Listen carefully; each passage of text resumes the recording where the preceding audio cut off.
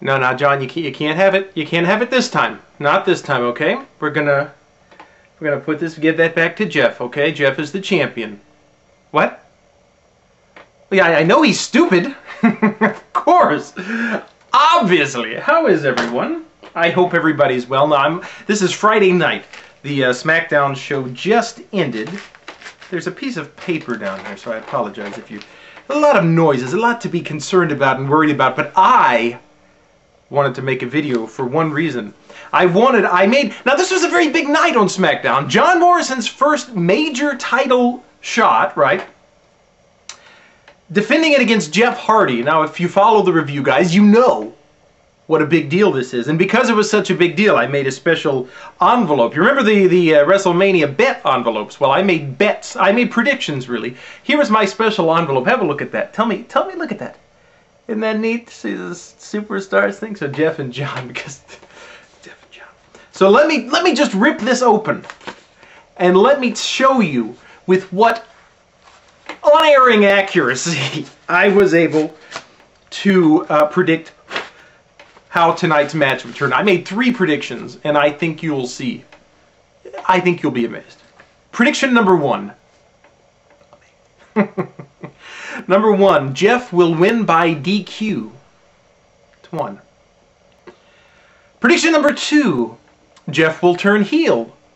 And of course, that's my standing prediction for all superstars. Oh, and then number 3, this is the amazing one.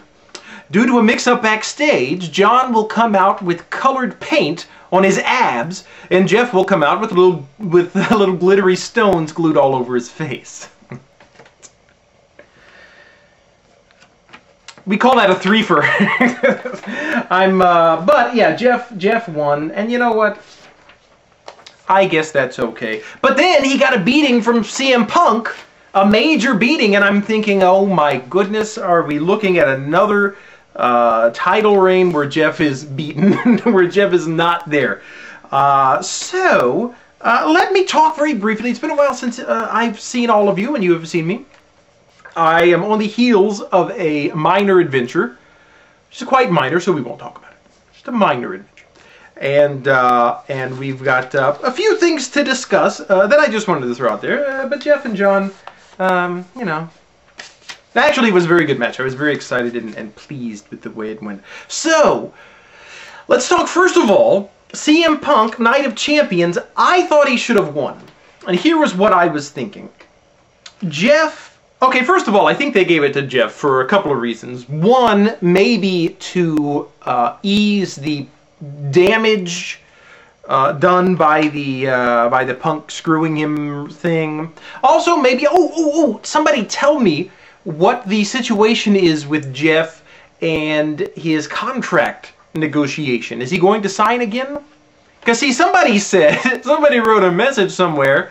The news is that Jeff will re-sign. Although re-sign and resign are spelled just the same. So I still don't know what the issue is with Jeff. Is he going to resign or let the contract expire? I believe anyway, what's going to happen with Jeff? Are they still trying to butter him up so that he'll stick around? If so, that's another reason he would have won the championship. But I felt that Punk needed it more than Jeff needed it. Jeff is a rock star. We know that. Jeff doesn't need a title. Punk needs it, and I was hoping the feud would continue, and it looks like it's going to continue, but just under different circumstances. The beard is it's off the hizzy. You see, I almost feel the need to go like this, because I'm almost embarrassed by the gorgeous fullness of the beard, but no, I'm going to show it off. So see, you're thinking, so I'm starting like this, and then I come up a little bit, and you're saying that must be it. He must stop there. There must not be any more. Then I come up a little more, and you say, oh my goodness, that must be it. And then no, there's more. I'm sorry. It is very late, and I'm extremely tired. Now back also Night of Champions, Christian. And I'm trying to remember what time I started this so I can not waste too much time. Christian, I didn't think Christian needed to win because Dreamer doesn't make a good champion. Let's be honest. I like Tommy Dreamer, but he's not a good champion. Christian was a good champion. However, I felt he needed to now move on? You know? How many champions stick around that long on ECW? Not a whole lot. I thought it was time for Christian to move on, but I guess not. We'll see how that works out. Let's see. Other thoughts. Ooh. So, I'm watching my Extreme Rules DVD, right?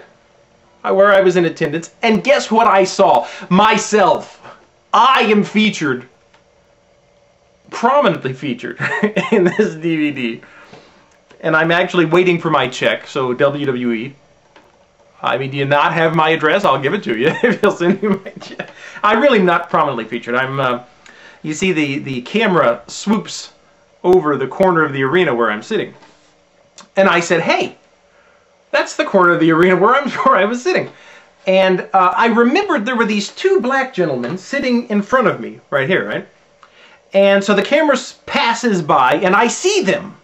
But I couldn't quite remember if they were in front of me or over there or where exactly they were. So I stopped the tape. It was about a 2-second, piece of footage that I watched over and over again, trying to find myself. And there I was. I found myself. And I was going to report to you exactly when you could find me on this DVD. If you could find me. And then I decided not to, and here's why. Unfortunately, and I'm ashamed of myself for this, but I've put on some weight. It happens. And I'm working now to get the weight off. Rest assured. But, you know, the camera adds 20 pounds anyway. So I look like this massive, I almost look like Big Daddy V, like a white bearded.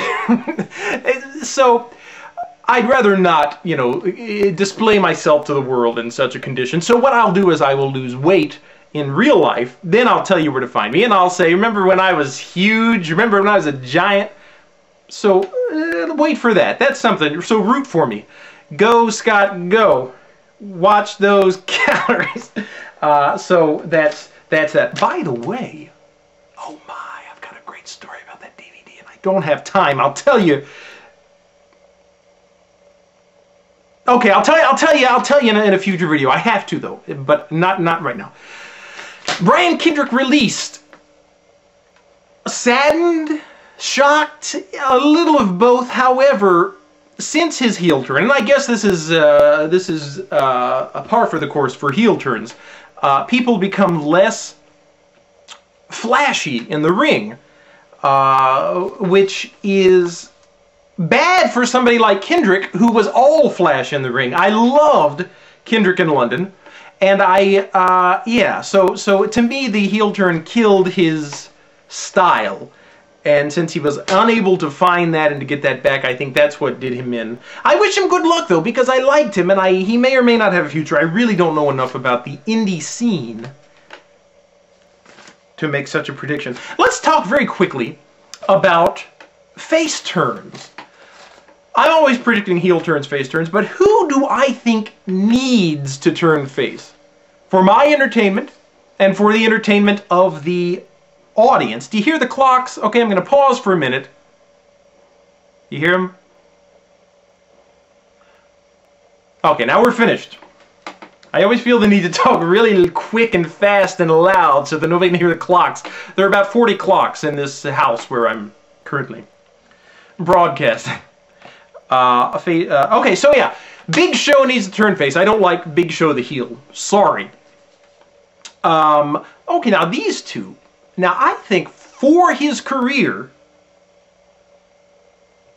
D.H. Smith needs to turn face. He's just he's a big dope. He looks like a big dope. Please don't beat me up. Please. I'm still afraid of you. But, yeah, just the big kind of fido. That's what I feel like when I see D.H. Smith. So, if he's any good, and I honestly don't see it, but he might be good, and I might just be thrown off by the whole persona.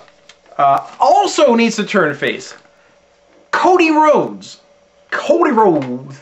I think Cody, back when Cody was teamed up with Hardcore Holly, I liked him, and I thought he was starting to go somewhere, and I thought this kid, that kid, is what I thought.